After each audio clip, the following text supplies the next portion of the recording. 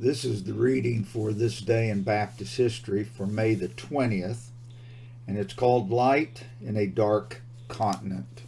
Our reading is from Matthew chapter 5, verses 14 through 16. Ye are the light of the world. A city that is set on a hill cannot be hid. Neither do men light a candle and put it under a bushel, but on a candlestick, and it giveth light unto all that are in the house. Let your light so shine before men, that they may see your good works and glorify your Father, which is in heaven. In several of our daily entries, we have considered the dangers and distress of missionary work in West Africa. Baptists, as well as other Christians, have had tremendous trials as disease and death have stalked the missionaries. Tribal warfare has been devastating on many other occasions. The work in Liberia that had been pioneered by the free slaves Lot Carey and Colin Tigg had at one time seemed so promising, but eventually it was totally abandoned because of insurmountable problems. The Southern Baptists determined to enter Nigeria, which was under British rule. The pioneer missionary Thomas Jefferson Bowen landed at Badgery on August 5, 1850, and then proceeded to Yorubaland in western Nigeria. The work began slowly. In time, a group of 8 men and 5 women were serving on that field, but soon 6 of these were dead. When a fratricidal civil war in 1860-61 gripped the area, fierce anti-Christian sentiment caused an uprising that destroyed much of the mission property. It became necessary to withdraw the remaining missionaries from the field. At that time, the Southern Baptists were almost totally without a missionary presence in Africa, a situation that existed until W. J. David and W. W. Colley reestablished the mission. William Joshua David was appointed to Africa in 1874 and reached Nigeria the following year. Sent out by the Collard Baptist Convention of Virginia, W. W. Colley worked to close out the work in Liberia and then to join W. J. David in reopening the mission in Nigeria. Amazingly, M. L. Stone, a national convert who had survived the tribal wars, had been preaching the gospel in Lagos to Nigerian converts who had also come through the battles. W. J. David conscripted Mr. Stone's assistance, and soon an indigenous church was established.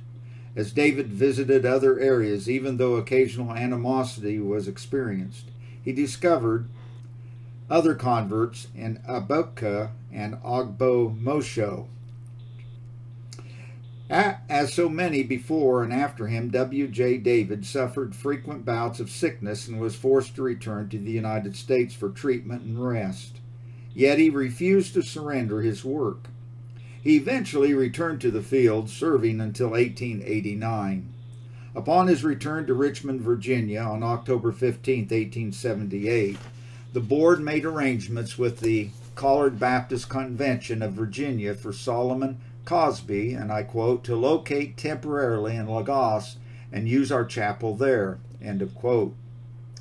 And then it went on, Stone had already gone to Ogbomosho, and I quote, our missionary Reverend W. W. Colley will go to Abakota and occupy Brother David's station. Thus, each of our 3 stations will have a missionary, and the work will go on much as before, but apart from Brother David. End of quote. Until that time, W. J. David had served as a single, lonely missionary in one of the most difficult fields in the world. However, while on furlough, the youthful missionary met a young lady who was willing to serve in that desolate part of Africa with him. On December 18, 1879, soon after his marriage to Miss Nanny Bland, the young couple sailed from New York on the Candace. David wrote to Dr. H. A. Tupper, and I quote, our desire is to glorify Christ whether in life or death, end of quote. Perhaps W. J. David envisioned the continued privations, perhaps he did not, but his next term of service in Africa claimed the lives of a little daughter and small son. When Nanny David became deathly ill, a British doctor prescribed a trip to Madeira as the only hope for her life. But the effort was in vain, and on May 20th, 1885, she died aboard ship as it lay at anchor off Cape Coast Castle. Nanny David's last words to her husband were, and I quote, "Never give up, Africa," end of quote.